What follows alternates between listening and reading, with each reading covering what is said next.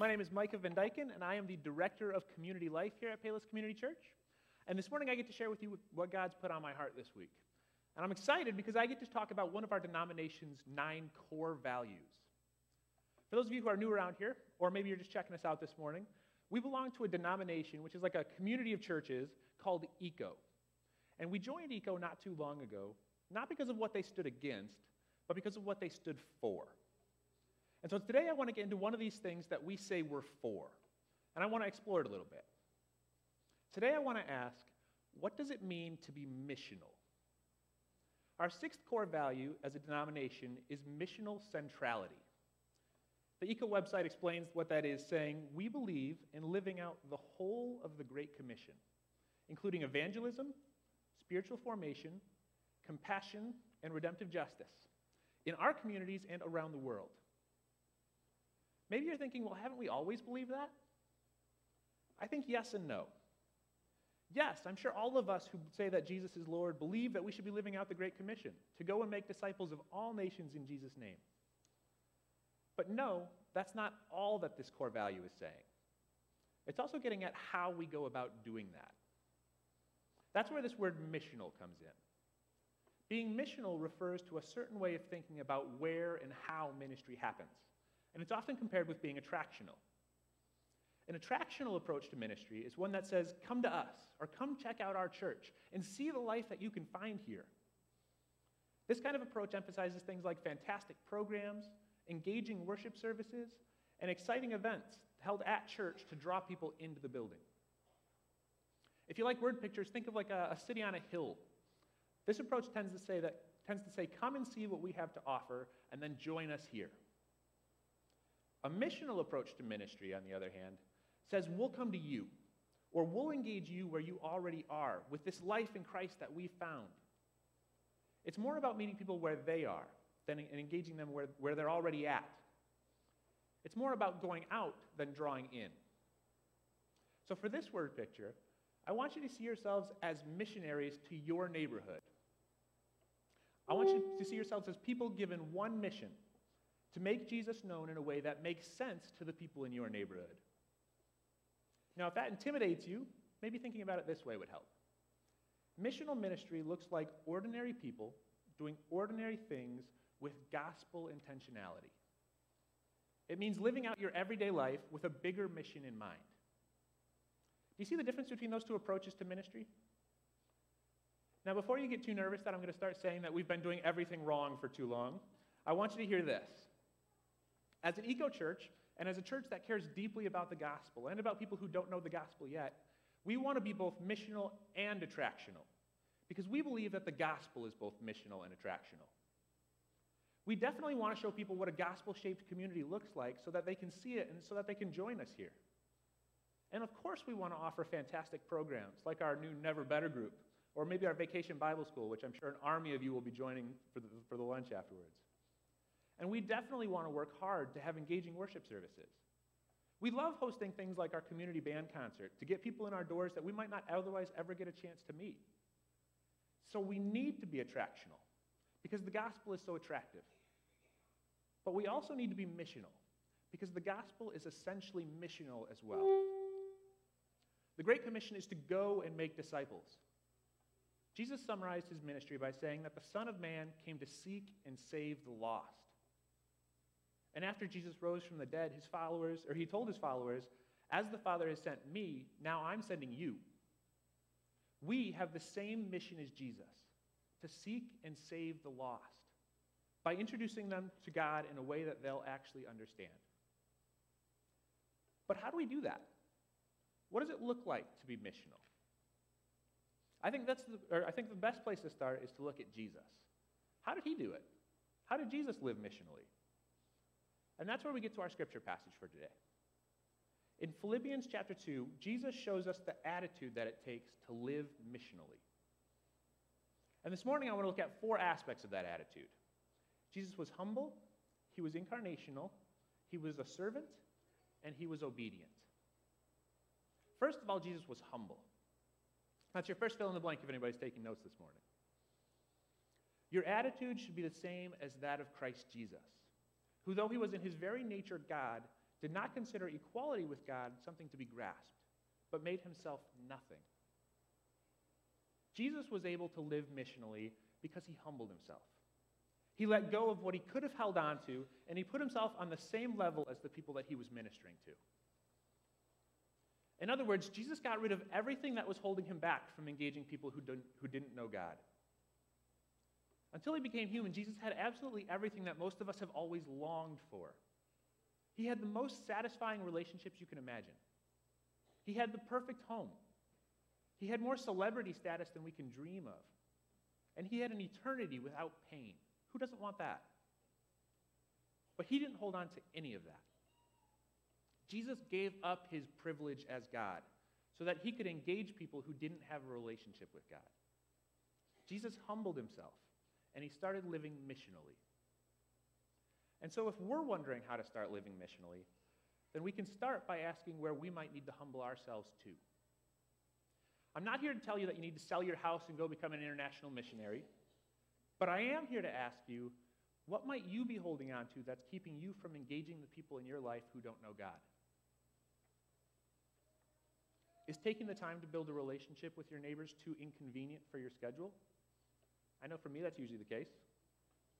Is being open about your relationship with your friends or your coworkers just way too uncomfortable? Every time I'm asked what my job is, I kind of hesitate a little bit because I get uncomfortable saying I'm a youth pastor. Do you feel like you're not old enough yet? Or maybe you're too old and it's somebody else's turn to do the ministry? If something is holding you back from living missionally, like some fears tend to hold me back, I want to challenge you, and I want to challenge myself to humble ourselves and to put ourselves in situations where we can let go of those things and where we can get engaged in Jesus' mission. Not because you need to, not because our church needs you to, and certainly not because God needs you to, but because God is inviting you to, and because doing that will make you more like Jesus. If you're holding on to something that's holding you back from engaging people who don't know God, let it go and lean into Jesus. I can assure you that you'll find that Jesus is better. Let's let him prove it to us. And in order to do that, we need to recognize the second attitude Jesus had as he lived missionally. Jesus was also incarnational. That's your second fill in the blank this morning. In other words, Jesus actually went about engaging people who didn't know God. He was incarnational. That means he took on a body and he became real and relatable to the people around him. Our passage says that he was made in human likeness and found in appearance as a human. Pastor Steve sometimes tells us that people at his last church like to say that they will do anything short of sin to win someone for God. That was Jesus' mentality too. He entered into our world and he made himself just like us, short of sin, so that he could reconnect people to God. Jesus became a real person in a real place and ministered by sharing his life with people. His main strategy was to invite 12 people to spend almost all of his waking moments with him. But Jesus also looked for every opportunity he could to engage lost people for God. I think one of the best examples of that was when Jesus met the woman at the well. Jesus and his disciples were on their way home from a work trip in Judea and decided to take the sketchy way back. They ended up needing to take a lunch break in a town in Samaria. That's kind of like an Ohio State fan on their way back home from the UP needing to stop in Ann Arbor for gas. Not an ideal rest stop, right? And there Jesus saw a woman getting water from a well at the hottest time of the day. It was obvious that she wasn't looking for company. Everybody else had already come and gotten their water hours ago. If Jesus were our Ohio State fan in this situation, this woman would probably be the lady buying groceries at the gas station because shopping at the local grocery store would have been too uncomfortable for her. Most people would have just avoided her. But Jesus asked her for a drink. In our gas station scenario again, this is like Jesus stopping this lady coming out of the gas station and asking her for one of the water bottles that she just bought. Can you picture her response?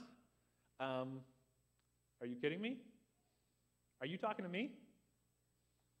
And then Jesus went on to talk to her about politics, her theology, her multiple divorces, the fact that she was living with her boyfriend, and the reality that he was the only true way to God. I'm pretty sure that's like every taboo topic you're not supposed to talk about. And by the end of their conversation, she was running away, but not because she felt rejected by Jesus. She was running to get her friends so they could meet Jesus too. That's how Jesus ministered incarnationally, as a real person who needed to do things like stop and rest and drink, but also as someone who looked for every opportunity to use his normal humanness, his relatability, to engage people for God, even halfway home from a work trip in a sketchy part of town. What might getting engaged like that look like for us as a church? Let me throw out some ideas. Maybe instead of hosting our own things every holiday, we walk down the hill to a program that the Parks Department is doing, and we fill every volunteer spot there we can. Or maybe we just go and hang out and get to know our neighbors. Maybe you can start taking a local class at one of your local rec centers. If anybody's interested, Katie and I have been wanting to take dance lessons for a very long time. So if you're interested in embarrassing yourself with us, let me know. The key is to practice being incarnational people like Jesus, who look for ways that God is inviting us to engage the real lives of the people around us. Who's someone that you can become more present to, so that God will become more present to that person too? And as important as being incarnational is, it needs to be paired with the third attitude that Jesus had as he lived out his mission. Jesus was also a servant. That's your third fill in the blank today. In other words, Jesus engaged people who didn't know God for their benefit, not for his. In Matthew chapter 20, right after his disciples were bickering about who would be the greatest in Jesus' new kingdom, he called them together and he said, "You know that the rulers of the Gentiles lord it over them, and their high officials exercise authority over them.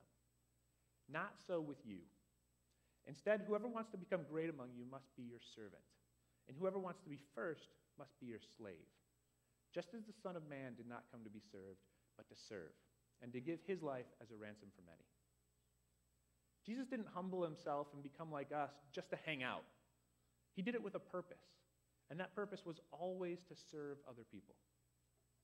Have you noticed that Jesus always did what was best for the people around him? Sometimes I'm sure that was easy and fun for him, like when he welcomed little kids or when he fed 5,000 people. That had to have been a pretty cool time, right? I bet Jesus enjoyed that.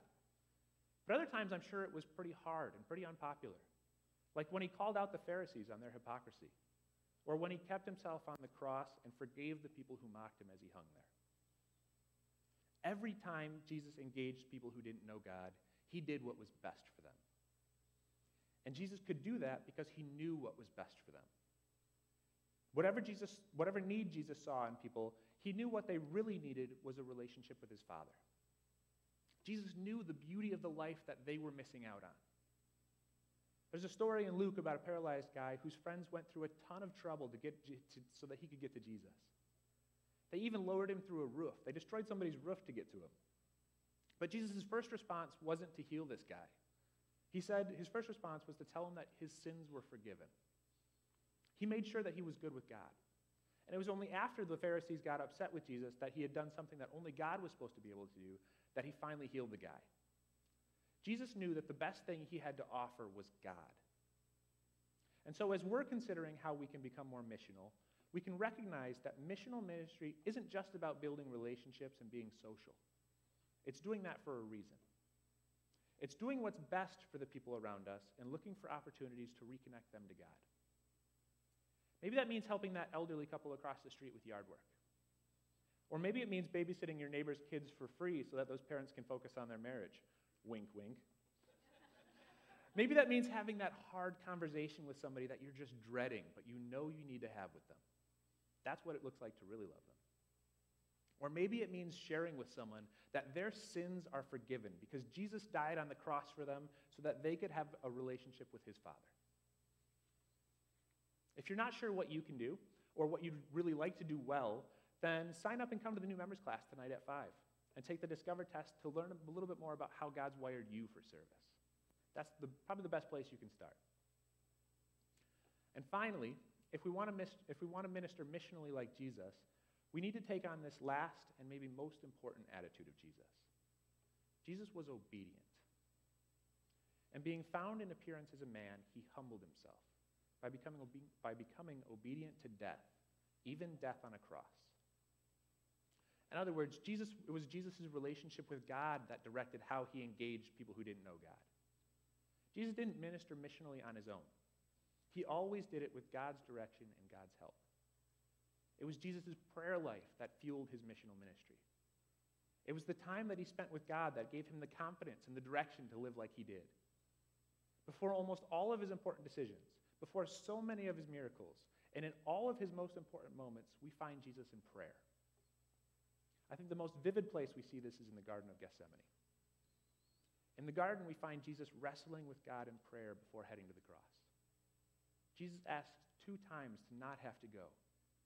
We see just how fully human Jesus is and realize that he had to trust God just as much as we do.